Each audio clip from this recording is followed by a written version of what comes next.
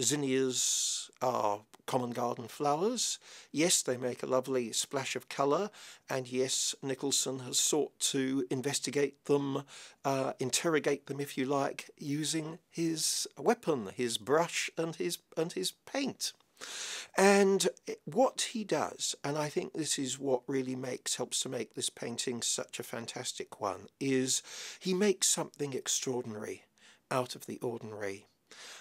He really, I think, explores very beautifully the play of light on objects and how the objects themselves can impact on the light in turn. And this is a man who absolutely knows how to use his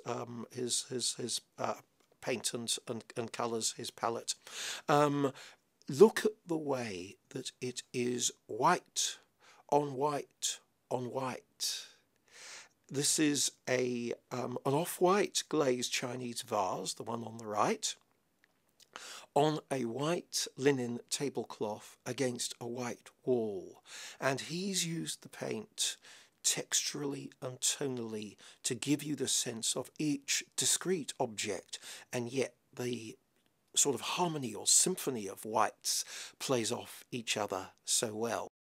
But in technical terms, doing the white and white and white is pretty damn good. It was something that Colin McCahon got students to do at Elam half a century later.